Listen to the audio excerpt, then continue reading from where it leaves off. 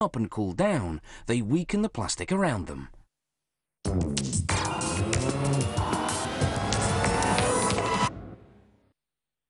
They are the workhorses of electronic communications. Every time you talk on the phone or go on the internet, what you say or type travels to its destination through hair-thin glass fibers, fiber optics. Creating a fiber optic starts with a large glass tube. First, they're unwrapped.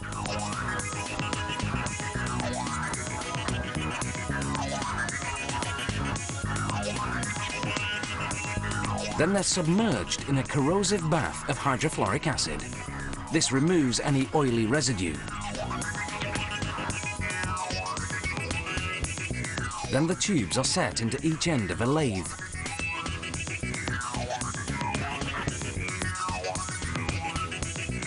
As the tubes spin, they're heated with a hydrogen-oxygen flame.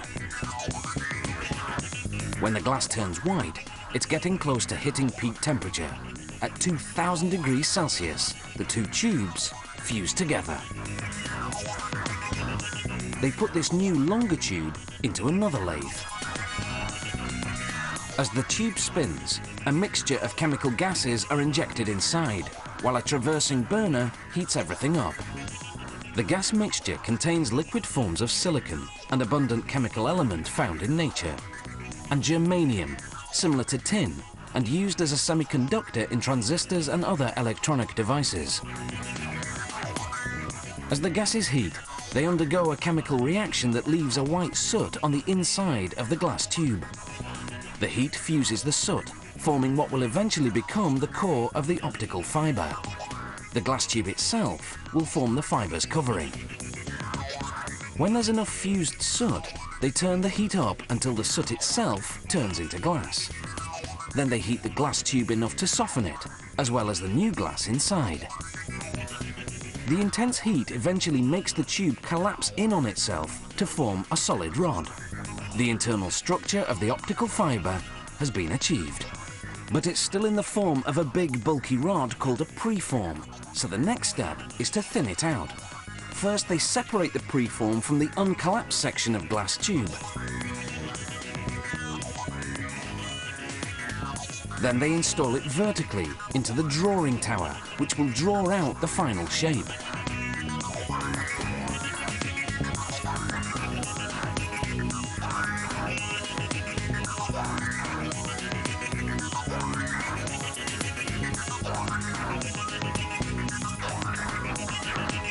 The drawing tower's oven heats one end of the preform to 2000 degrees Celsius.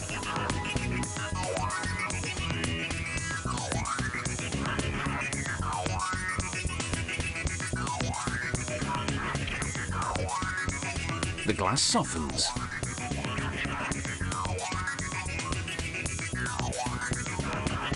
Gravity helps pull it down, like honey dripping from a spoon.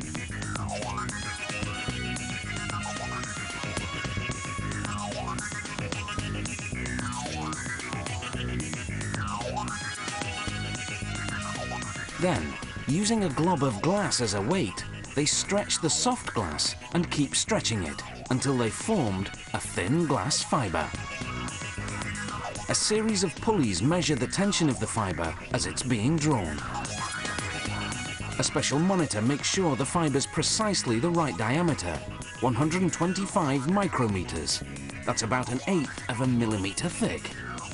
Then the fiber passes through UV lamps that bake on an acrylic coating to protect against dust and other contaminants. Finally, the fiber is rolled onto a drum. From here, it's either shipped out or put into a cable. Fiber optic cables are expensive to produce, but they're smaller and lighter than traditional copper cables. They carry more information, and unlike copper cables, they're immune to electromagnetic interference. They're also hard to tap without being detected. And all this is made possible by a complicated process based on a very simple principle: light traveling through glass.